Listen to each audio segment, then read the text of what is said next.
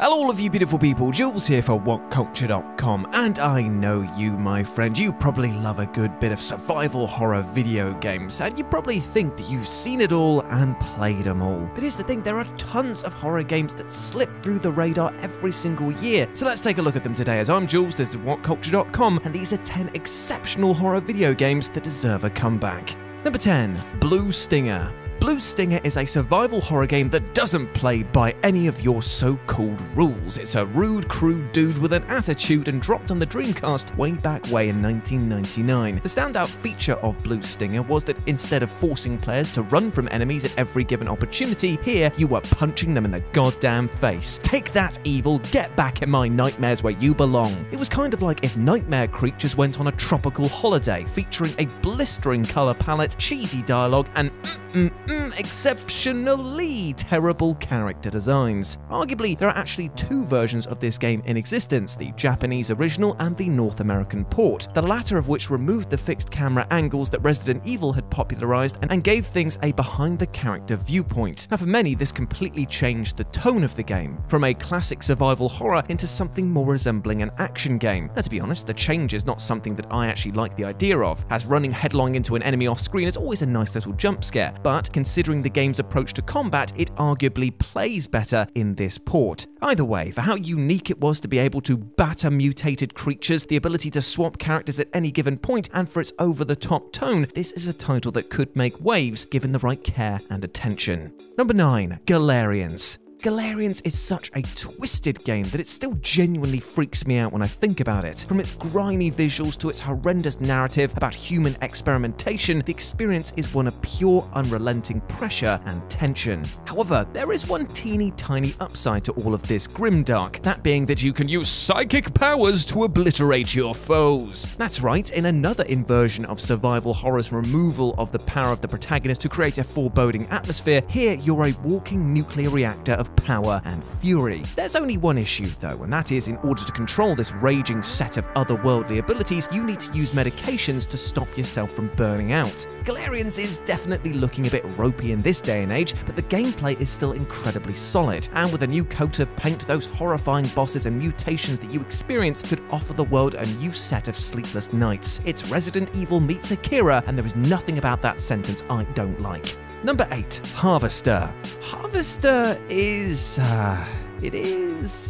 Geez, how does one even begin to describe the oddity that is Harvester? On paper, it sounds pretty simple, a 2D survival horror puzzle game which looks like it was animated using the leftovers of the original Mortal Kombat titles. However, in practice, this game is so much more, and much of that more is utterly bizarre, utilizing the concept of the uncanny to an acute extent. Presenting a town set in the 1950s that is filled with creepy, slightly off characters and events that are so bizarre that they almost warrant their own list. From being able to try and seduce your own mother, to being shot by a child if you choose to steal his candy, to how utterly insane it is to get a game over involving a man with amputated legs accidentally landing on a button that launches nuclear weapons which end up annihilating all of human life. Yes, that is a thing you can do. It is a strange game, yet it's so utterly unique that it's a franchise that needs a revisit. Imagine if a studio like Devolver got their hands on this and applied their knowing humor to this concept of a world where nothing is quite as it should be. That would be brilliant.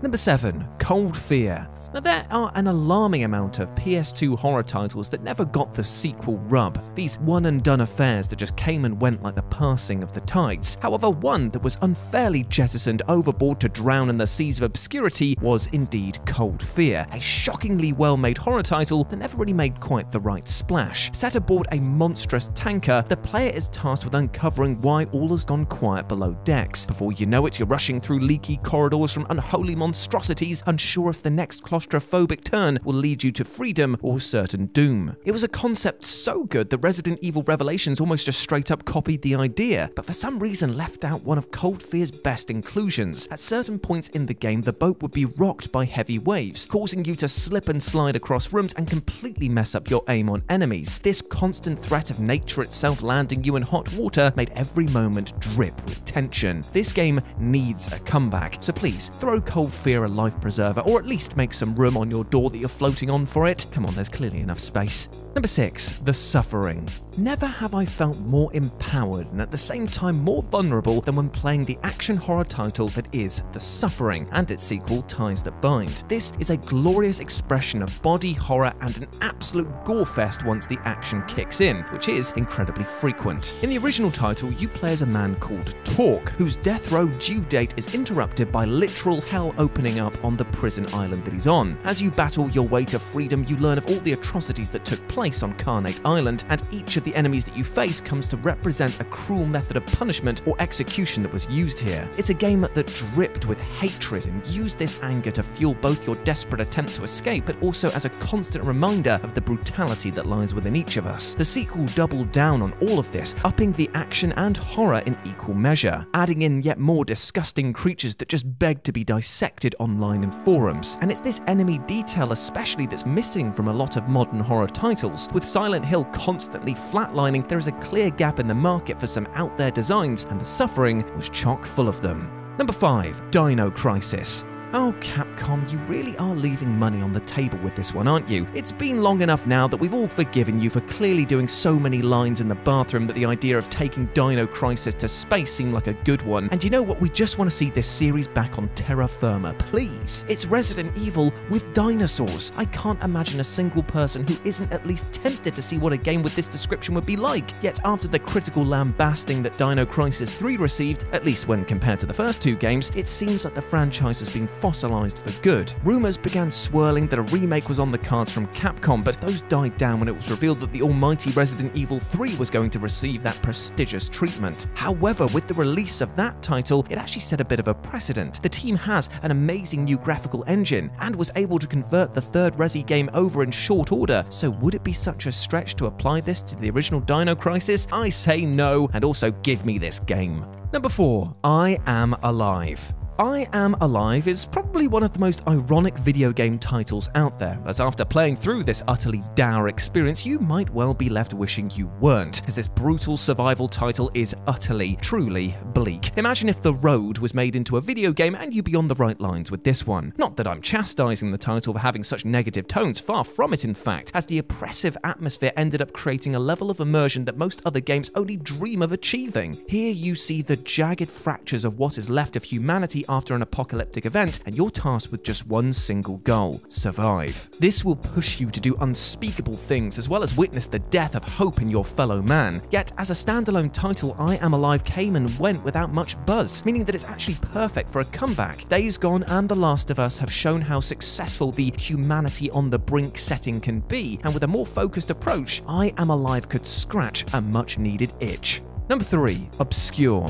Now there's the obvious joke that Obscure really has itself faded into obscurity. However, when looking at the gameplay on offer and the brilliant concept of switching party members on the fly to utilize their own strengths, this school-based horror title really should have been on everyone's radar. Using a similar tactic as Alan Wake in that light sources break down enemies in order for you to deliver the killing blow, Obscure's lighting direction is impeccable, creating a sense of dread when you move to poorly lit areas and realize that you'll have to rely on what meager supplies you have with you. You can even play Obscure with a friend, making the experience infinitely more fun as now both of you race around the school, avoiding monsters and solving puzzles. It's a dynamic that worked so much better than the tosh AI that you were lumbered with in Resi 5 and adds in a ton of replayability. The setting, atmosphere, campy dialogue, and ability to play with a friend would all translate perfectly to a modern audience. Fingers crossed it gets the passing grade in the near future. Number 2. Resident Evil Outbreak. Whoa, whoa, whoa, a Resident Evil game on a comeback list? Surely this must be some kind of mistake. Everybody knows about Capcom's biggest tentpole franchise, right? Well, my friend, you are totally right. But it also appears that Capcom themselves have forgotten just how unique an idea Resident Evil Outbreak was, seeing as how they seem to have abandoned the concept entirely. This is a true shame because Outbreak 1 and 2 were doing something really special, pushing online co-op survival missions set within the iconic Raccoon City. At the time, online play for the PlayStation Season 2 was in its infancy, and poor sales due to fans being put off by adverts suggesting that it was only online meant that Capcom soon gave up on this spin-off. Mechanically, it's what you'd expect from the IP, which is not a criticism at all. Tense moments, interesting and grotesque enemies, and characters with different loadouts and stats, meaning that teamwork really was essential. Given the huge boon of online gaming since then, and the rabid demand for online horror content, remaking or at least returning to this concept would be a dream come true for most Resi fans.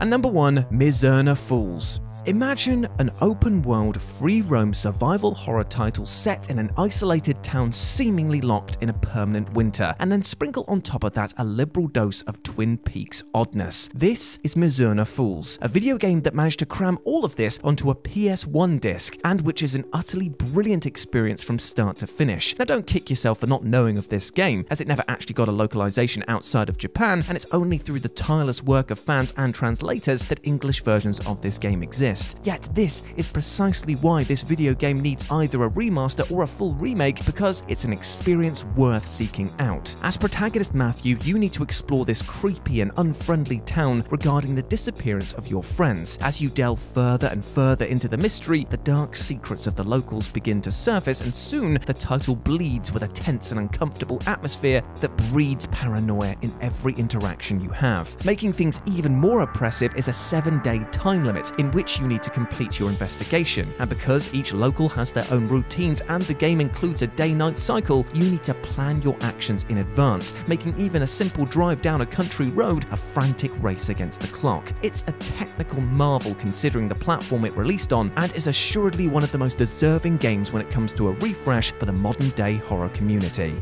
And there we go, my friends, those were 10 exceptional horror video games that deserve a comeback. I hope that you enjoyed that, and please let me know what you thought about it down in the comments section below. As always, I've been Jules. You can go follow me over on Twitter at RetroJ with a 0,